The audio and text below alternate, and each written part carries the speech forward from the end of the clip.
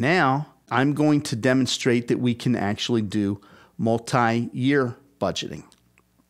And so what we'll do here is we'll start off by entering the budget tool.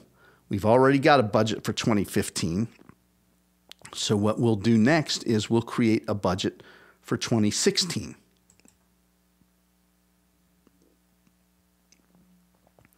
And now you can see that we're in a new budget screen.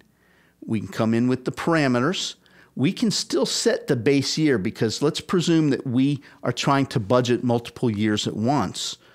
So we won't have actual activity for 2015. We still don't here, given that we're only a little less than halfway through the year.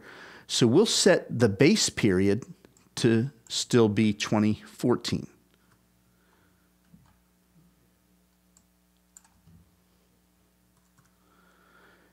But the budget period will now be 2016.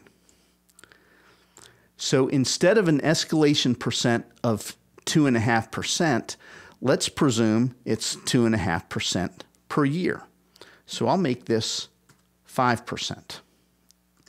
Because if we increase it by 2.5% the first year and then 2.5% the second year, I know that the math works out. It's a little over 5%, but for simplicity, we'll use 5%. So 2016, the escalation percent will be 5% over the base year. The annual hours, again, the calendar is working out to 2,088 hours rather than 2,080, and we can set the default rate and the default state. Next, we'll come in and we'll establish the tax rates. So again, the tax rates, we're going to find the payroll tax accounts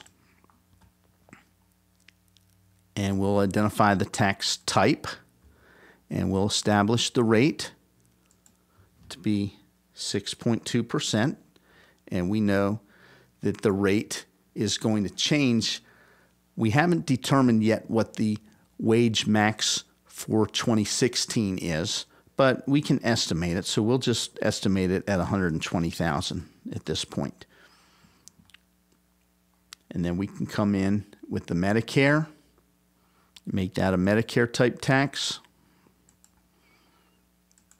and put it at 1.45%, and there is no wage max. But then we'll get the Affordable Care Act surcharge, again, a Medicare type tax, and the percent is 0.9%. And this minimum wage is $250,000. So we are going to budget a 0.9% tax on any wages over $250,000. And then finally, we'll budget the federal unemployment tax. And it's a federal unemployment tax type account. And that is going to be 0.6% on the first $7,000.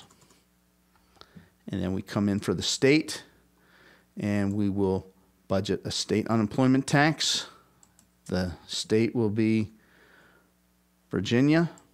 The tax type, state unemployment, and we'll put in a rate,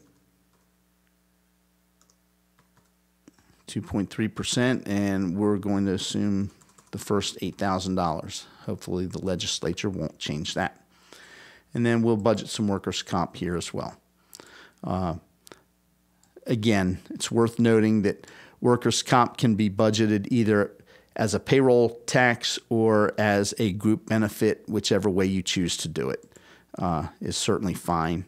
And we'll presume 0.5% rate. Move on to the next. We get to the personnel screen, and here we're going to need to go through and budget all the wages again. Here, this is pulling out of the previous year in QuickBooks, but we can come through and budget employee by employee all these different things, just the way we budgeted them before. So the idea here is that we'll go through and budget the same way we budgeted for the previous year, so we can develop multi-year budgets.